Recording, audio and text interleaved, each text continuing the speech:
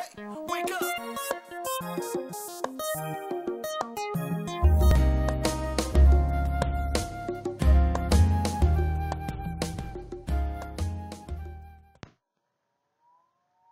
What's going on, everybody? Welcome back to Married to Film. Once again, I'm Ralph. This is Shamanda.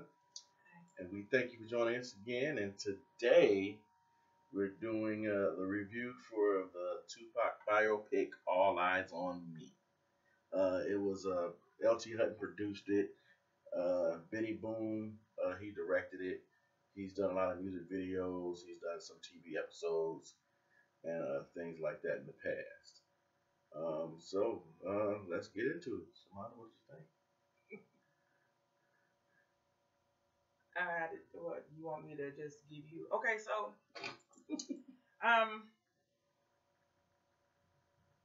it was a story about Tupac, and it started with just the interview. Well, actually, him being locked up. It goes from year to year. His mother being pregnant with him, being incarcerated, and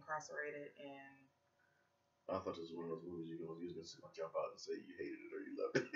Then I was gonna get into it. I didn't want to do that. Like Alien. Oh yeah, I didn't want to do that. I didn't want to go out and just say it. Although I can. After seeing Straight Outta Compton, after seeing New Edition, and we are looking forward to the Prince biopic. No, we're not. They already did one. It's called Purple Rain. We're good. Okay, but I am looking forward to that one. I'm looking forward to Chelsea. I'm not. Ooh, yeah. I'm not. No. Yes. This one wasn't. I was disappointed. Highly disappointed. Knowing that I am a Tupac fan. I mean, well, I was a Tupac fan. I like Tupac. I guess I was a groupie. I was a groupie back in my spades. Hey, you played spades, you had to listen to Pac. It was required. But this one here, I was like, and then it didn't help that we was in the movie theater with a whole bunch of hood rats.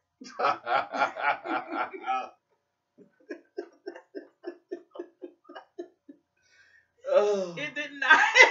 No. I was like, it was some parts of the movie where everybody knows the story of Tupac. If you, not saying grew up with him, but everybody knows that he was best friends with Jada Pinkett. That he was very high. I mean, he was highly educated. Even though he didn't finish school, he knew some things, and he was educated because of who his parents were. And they had no choice but to raise him knowing politics, knowing what the world news, everything knowing what was going on around him. He had to be aware of what was going on. Right. And it was some people in the audience that was acting like it was like a real movie. Like, yeah, woo! I'm like, don't you know that this happened 20-something years ago, though? You ready for me? You better not say you liked it. You better not. You better not. No, I didn't like it at all. Okay, for real? I'm dead serious. I'm highly disappointed. I really am upset. Okay, I'm very disappointed. I've heard critics and everything, and I've seen interviews, and John Singleton walked away from it. He wanted to do some foul stuff, I heard, with the script and stuff like that. So I'm like, no, what? Foul as in what? Like, started off with him getting raped in jail and stuff like that. Oh. Yeah, it was weird. Yeah, I'm like, okay, stop. Why did he want to start off like that? Who knows? Why? I don't know. Yeah, but it. So I came in this movie. I'm gonna give my own opinion. I'm not gonna listen to the naysayers. knew they changed directors mid-film, had all kind of issues, whatever. But You I can walked into tell this that they thing, had issues. and it just did not flow. It didn't do It did nothing. Not. It was all over the place, baby. Maybe I was too much of a fan that I haven't seen all the interviews and everything they tried to do in the movie. I'd already seen Pac do it, so and he tried. Bless his heart. The actor? Yeah, Demetrius tried. But Pac, man, he just... Nobody can portray him. He had the glow. Like Bruce Leroy. His just mere presence would just leap out at the camera. I mean, I've seen all the documentaries. I've seen huge Pac fan. So he was not afraid of the camera. Yeah, everything that if you're a big fan, if you around my age, everything that they've done in this movie, you've known about, you've seen. It is nothing new to you because you've seen Pac do it himself, and to have somebody imitate it, and to have somebody imitate it and not really come off as him, you'll be I was disappointed. I think I would have probably accepted it better. No, I don't know how young this actor is. Was he even born? Probably not. Okay, so what I'm saying is, if they had found someone our age that looked like Tupac, and they could probably portray it better, because he came off a little, seeing Tupac, his attitude and his demeanor changed slightly after being with Suge. Yeah. Slightly. When he was in prison, he had a different tone. I done seen all the prison interviews. Yeah. So I'm like, I know how he was in prison. Yeah. I feel like if you were not born around that time and you hear about Tupac this, Tupac that, so you want to go see this biopic to see if you can see what all the hoopla is about, I don't think this gives it to you in full. I really don't. I think they would have been better off going to HBO and going the New Edition route, going like he needed more time. No, you know who they should have gotten to direct it? The guy who actually teaches his class. Oh. The one they just did something with him recently, or he was on the news. You know what I'm talking about? The guy with the glasses, the one that always talks about Tupac. I don't like him. Well, but you know what? He gets on my nerves. I know you're talking about Michael every day. But he probably would have gave it a little bit more.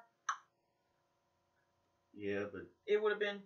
He's not a director like that. But no, I mean he's not a director.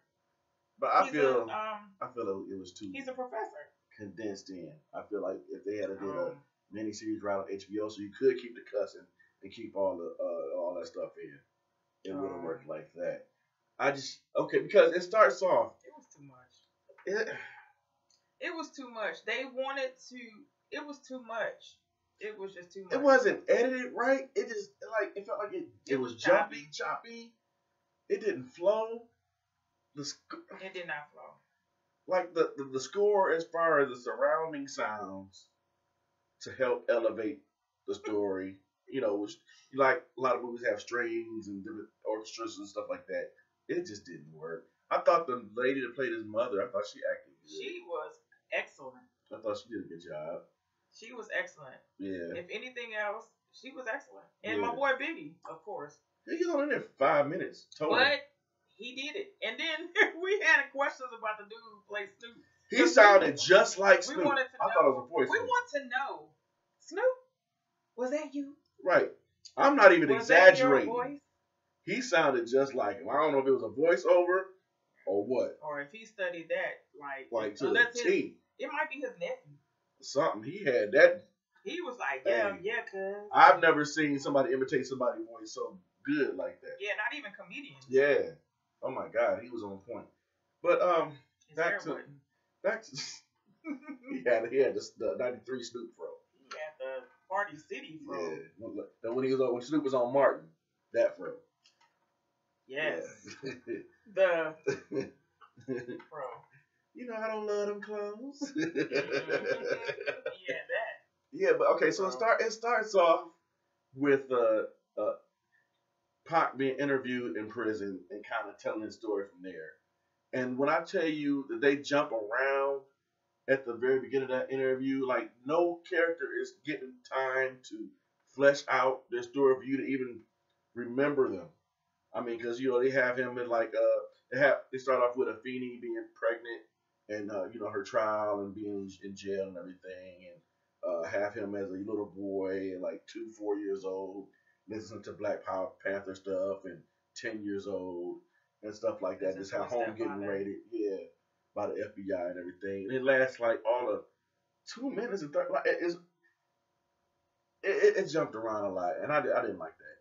I didn't like that at all. I was getting frustrated. You could tell that. No, Shimada was frustrated from jump.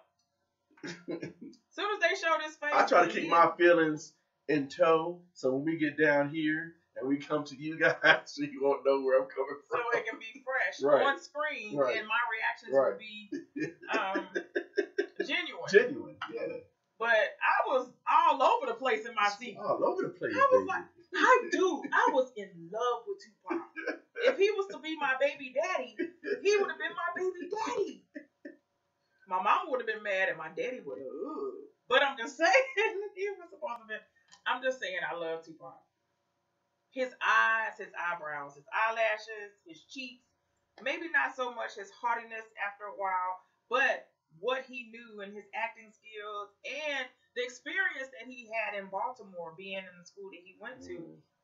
I was in love with that. I was in love with the fact that his name was unique and it meant something. I was in love with that. The Thug Life meant something. It was an acronym, and he was tatted up and he walked around with it on his shirt. Okay.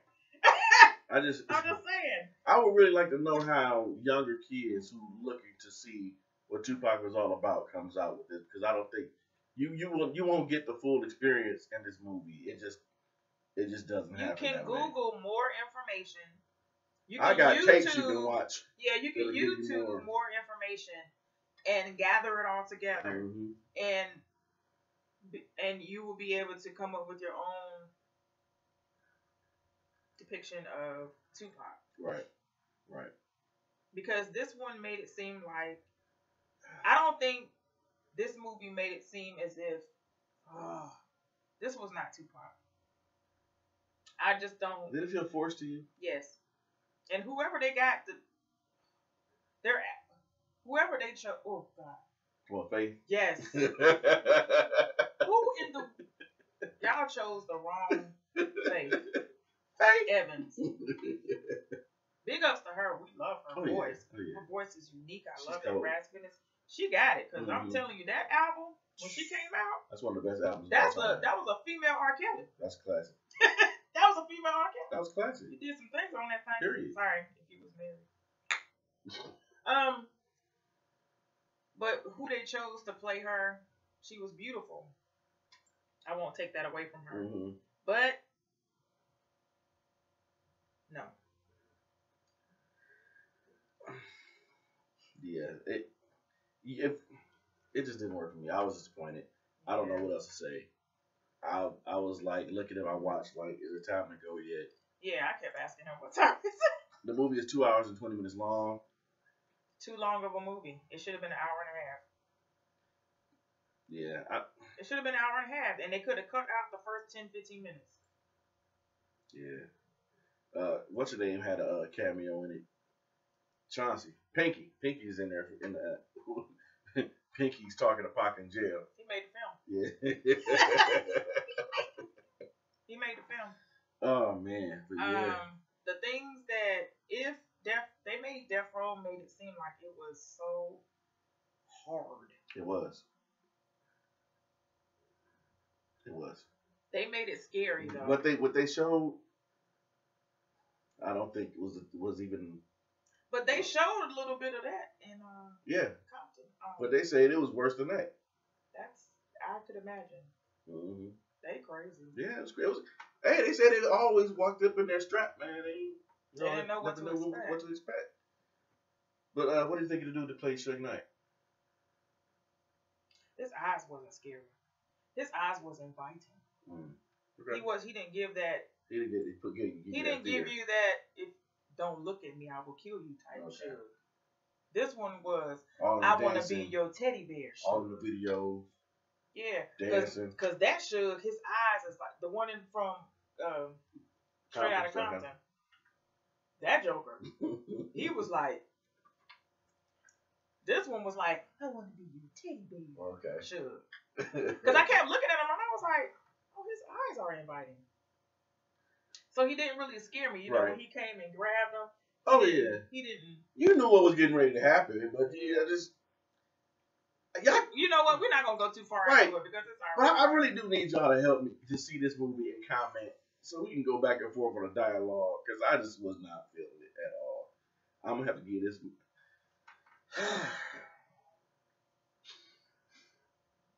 We haven't even come. No, yeah. We don't even have anything beneath that. No, we got the cheap cafeteria pizza. No, we got to do lower than that. No, you can't go lower than that. You want to know why? The music. So you can't go lower than cafeteria. It was the original Tupac. I know, but it made the movie. That's what I'm saying. You can't go lower than the cafeteria pizza because the music was in there. You can't consider it score. It was a Tupac movie. If you didn't have, you want to know why? Because when the music came on, you banged you. So it was Tupac. You can at least give us some cheese, some cafeteria pizza. And I hate to do that, man. I was so expecting this. I was like, I'm gonna listen to no critics, no nothing. I'm gonna go in, anxious and excited. I give it the cafeteria pizza, but they ran out of fries. Ooh, that's the worst combination right there. Because there is no combo. Yeah. Definitely cafeteria pizza, man. If it wasn't for the music. And you know what? And the music is the pepperoni pieces. Mm. That's what makes it flavorful. Yeah, I'm sorry, guys. I wanted it to be. He tried, but I think he needs to stick with what is the video? Yeah, I think the script could have been a little better.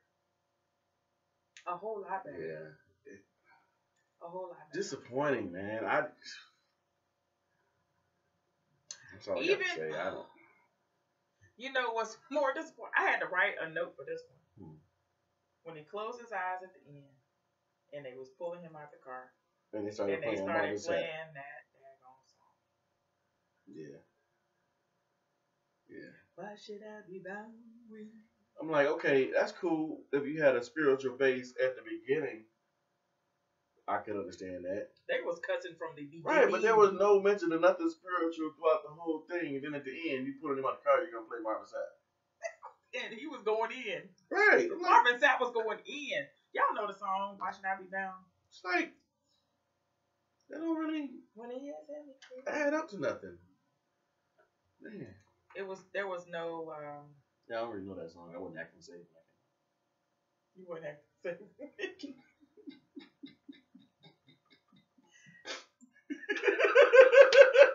I can't do no more. Because you have to be acting safe. You gotta be. Either you in it to win it or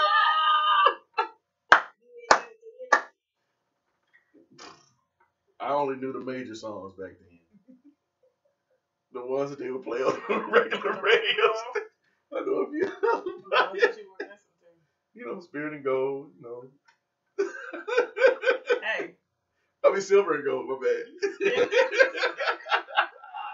Speak to my heart, That ain't even the real stuff. I know. No. I said I wasn't acting safe. You ain't had no Vanessa Bell Armstrong in. You know what I know about, you know what? The Amen theme song. That's all you know from Vanessa Bell Armstrong? Not now. Back then, yeah. Maybe. and she went in on that song. Shine on me.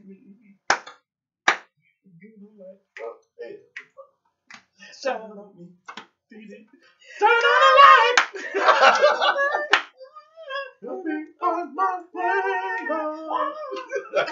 Okay. Don't touch me. Okay, I'm sorry. Shine on. Bring it back. Yeah, but disappointing. Sorry, guys. I I got nothing else to say. I really do need to have y'all see it and so we can chit chat because as somebody that lived, a huge fan, lived through all that, it just did nothing for me. Nothing at all. So we love y'all. We thank y'all for. You got anything else to say? No, even the studio scenes was sucky. Yeah. Cause his lip syncing sucked. I thought the dude that was in Straight Outta Compton that was in the booth supposed to be Pac. He was better. I thought he was better as far as being in the booth. His lip syncing and smoking and the smoke coming out as he was rapping in the booth and Straight Outta Compton. Hey, that was like Tupac was straight. I was like, yeah, that's it. Yeah. He was a straight menthol. Oh, there was a lot of Hennessy, weed, and blunts in this movie, so as you can expect. But they ain't had no Alizé though, but it's all good. Hey, they didn't show him reading. No Thug. Yeah, no Thug Passion. They didn't show him reading or nothing.